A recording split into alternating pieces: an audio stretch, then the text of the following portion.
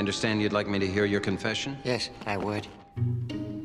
Not exactly a confession. I haven't yet done the deed. I'm here for you, Mark. Is it possible for me to know a woman in the biblical sense? Are we talking about sexual intercourse? I think so. Outside marriage? My penis speaks to me, Father Brendan.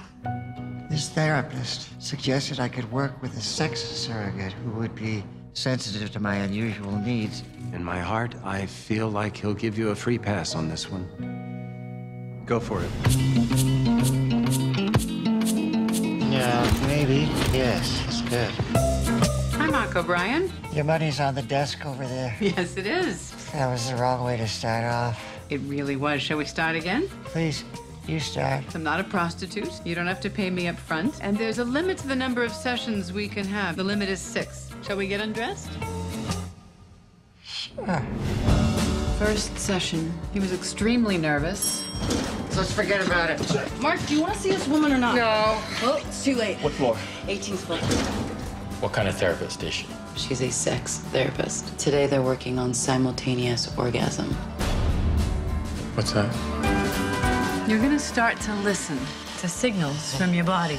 That way you'll be able to have some control. Oh, God. I understand even among non-believers, the most common expression of sexual ecstasy is, oh, God. Picture yourself as a 6-year-old boy. Do you blame him for getting polio? What is she like, Cheryl? She's the most wonderful person on the planet. I don't usually meet with clients outside of work. We don't have to do much talking. I just want people to say, hey, who's that gimp with that beautiful blonde? What happens when people become attached to each other? Maybe this is a bad idea. I think you've done a great thing.